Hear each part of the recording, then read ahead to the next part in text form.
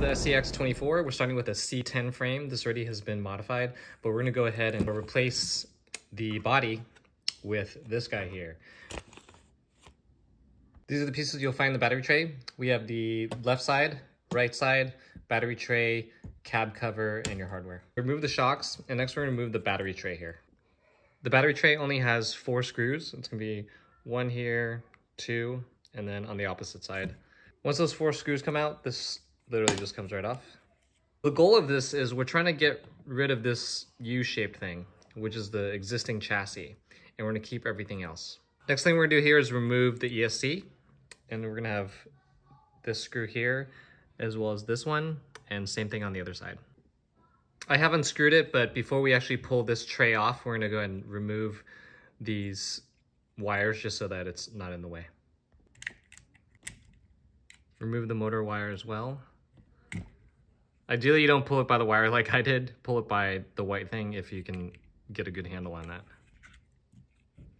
And that should come freely. The only thing left to remove the chassis is going to be these 4 screws. So we're gonna do that here on this side as well as the other 4 on the other side.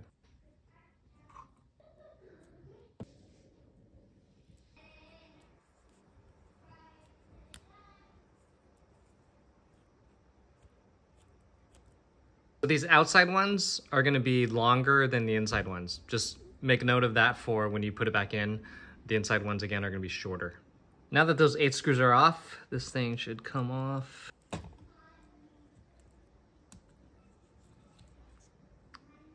There we go. So now we've removed this piece, and this is the old chassis. I've kept the lights on here because the new setup does not have a stock way to mount the lights. I'll figure out another way later, use another set of lights, but for now, this frame is just gonna get out of the picture. And what we have left now is the innards. And this is all we need for putting the new frame together. We're gonna go over lessons learned at the beginning of this video, even though I discovered it at the end. That way, as you're putting this together and following along, you have this in mind, you can think about it. So there's that flat piece in here, behind here, that you can't see, that holds the ESC and the battery. It's basically a tray. You're gonna wanna mount the battery strap on there before you secure it onto the body. Otherwise, it's really hard to feed through. Okay, so that's a mistake that I made. You wanna do that ahead of time before you mount it. The other thing is that this servo wire, I decided to fish through underneath here. And again, you're gonna do that before you put the tray in. That way you just have more clearance to put that all the way in. It's gonna come up the back, and the ESC is gonna face in this direction where the servo wires are facing towards the back. And that allows the antenna to face forward, which may or may not be what you wanna do. But the holes that we're gonna use to mount the tray are going to be in reference to this circle. This first column, it's gonna be the second hole, okay? So this circle is gonna be the second hole in the first column. In the rear, you're gonna see there's a set of 8 holes, and we'll use the back right, okay? We're facing the left side here, so this is gonna be the back right. And the shocks you can mount wherever. That's the reason for all these holes. It just kind of gives you some flexibility. And that is it. So we're gonna go ahead and get started doing this, but I wanted to show you kind of some lessons learned so you don't have to take stuff apart, put it back together like I did when I was doing this at first. And you will have leftover hardware, which is fine. You can reuse the hardware from your original chassis. And at the end, you will have 3 of these bars left over that do not have holes in them on the faces, okay? There is a difference between left and right. This is gonna be the left side. This is gonna be the front, the rear. And how you tell is the silver exposed part, the bezeled part is gonna be exposed. So this is gonna be the inside, and this is gonna be the outside. We're gonna put this together in kind of the reverse way that we took it apart. So last thing we did was remove these 4 screws, and we're gonna put the new ones back in. I'm just gonna show you here so you can see which holes are aligned. So you can tell which holes on the frame align with these guys. So we're gonna use this one, this one, this one, and that one. And they're gonna align on those screws. So you can see those 2 center screws aren't, or 2 center holes rather, aren't gonna be used. and I'm talking about this hole right here, and this hole is not used. 4 screws. What those holes are for is to secure onto the frame itself.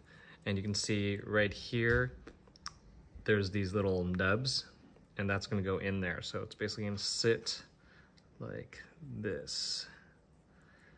And then the screws are gonna go into these outer 2 holes. And the long ones are gonna go on the outsides, and then the short ones are gonna go on the insides. Don't forget that when you're screwing this in, you're gonna need to make sure that you're also screwing the link back in place right there, okay? Because this thing's gonna wanna kind of move around. The easiest way I found to do that is to go ahead and align it first, and you're gonna hold the frame like this with your thumb just kind of holding the screw in place.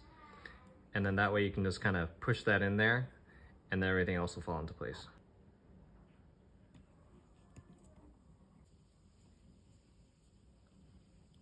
We're not gonna do it too tight, that way you can still kind of move it around, and then you can tighten again at the end.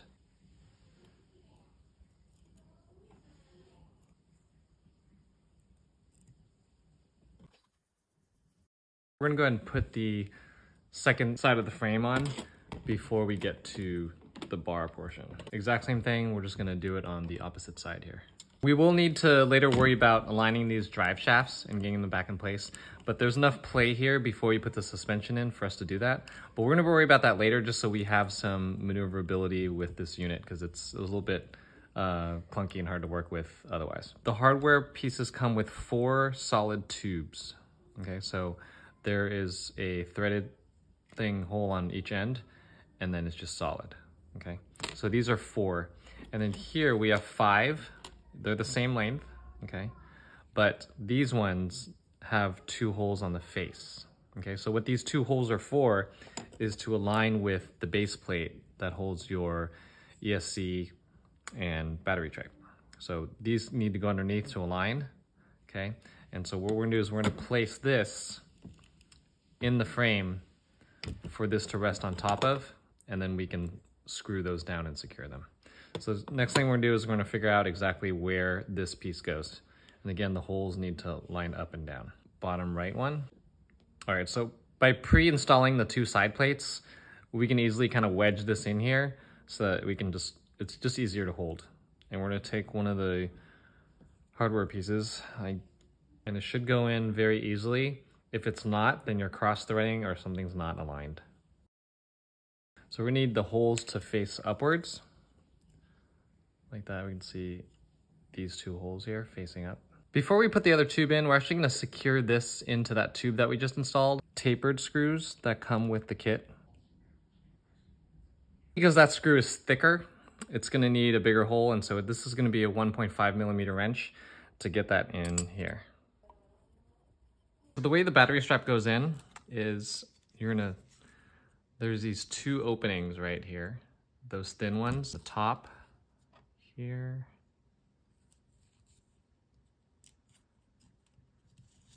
We're gonna fish that in, and this is gonna go up through there. So that's how that's gonna look like. Once you have that in place, fish the servo wire back through here. So we're gonna keep this open, fish this up underneath like such. And the servo wire will come up here and plug in like that. Then we're gonna pop this back down.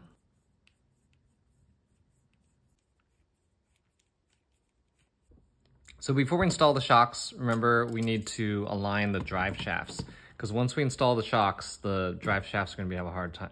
We're gonna have a hard time aligning the drive shafts. So I am going to put a photo up on the screen of how the drive shaft needs to align, because you can't just stick it in randomly. There is gonna be a particular angle in which you need to do it, and we're not gonna be able to see it that clearly in the camera here. So we're gonna put a picture probably right about here. I'm gonna attempt to show you how the drive shafts need to align. Hopefully this will just kind of make it a little bit more clear with the photo we had earlier. But basically, this drive shaft from the main piece has this tab that comes up, right? And then this is attached to this piece. And so this needs to mirror that. So think of it as like a dog bone. So this is the tab, and then the tab continues. This tab can't be rotated 90 degrees, or it's gonna create some binding, and it's not gonna articulate the way it needs to. So again, tab, tab. We have two more of the solid tubes, the ones without the holes, no holes. And what these are for are, it's gonna be in a place wherever you decide to mount your shocks. Because when you mount your shocks, you're gonna need to screw something in that's threaded. And since this is just a hole on these side panels, there's nothing that's threaded. So it's gonna go through the side plate and then into this tube wherever you decide to do it. So I'm gonna go ahead off camera and just kind of pick a location. Solid tube, plate, and in the hardware kit are included are these little brass bushings, and it's basically like a spacer. And so that piece is gonna go between the shock and the plate. And that just, again, it just adds as a spacer. Because when you go like this, there's a tiny little gap right there. So this just fills in that gap. For the shocks, we're gonna go ahead and use the medium-sized screw as opposed to the long or the short. Again, we're gonna use this guy right here.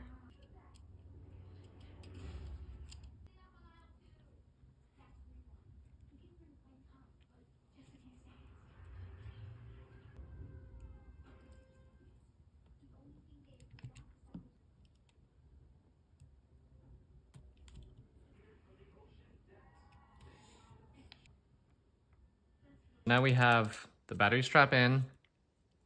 We've fished the servo wire through the cage, out through the back here. Right now, this is just double stuck tape to the tray. So we're just gonna use a flathead screwdriver and kind of pry that off so that we don't break the tray in case we wanna pop that back on the original chassis later. That took about 3 minutes to just clean up with my fingernails. I'm gonna go ahead and put some new double stick tape on there, but before I attach it, I'm just gonna test fit and see where we're gonna put all the electronics. The way I'm gonna do this is have the receiver facing forward with the motor and battery ports on the left side of the car. The yellow wire is gonna be on top into the steering servo, like this. Or sorry, into the ESC. And that's gonna sit right there with the motor plugged in here and the battery in there. So we're gonna go ahead and situate this using that double stick tape.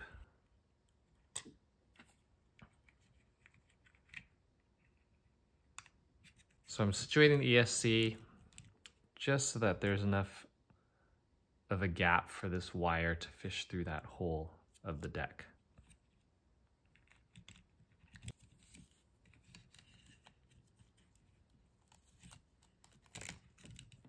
Next, we're gonna have the canopy.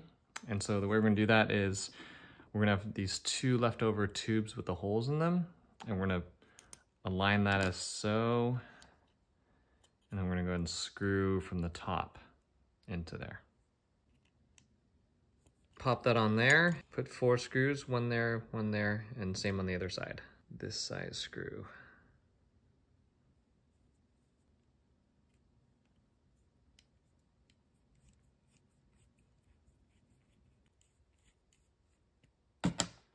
Okay, this means we are finished with the installation, finally. We're gonna go over the holes one more time because that's probably what's most concerning.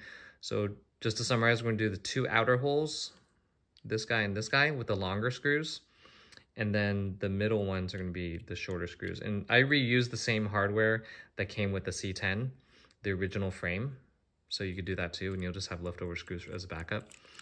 And the next set of holes that hold the deck in place is gonna be of these 8. It's gonna be this bottom right on this left side panel.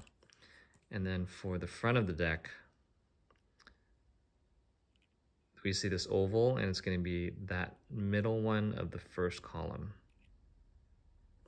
And then the shocks you can put wherever you like and probably experiment. All right, congratulations. We are finally done with this.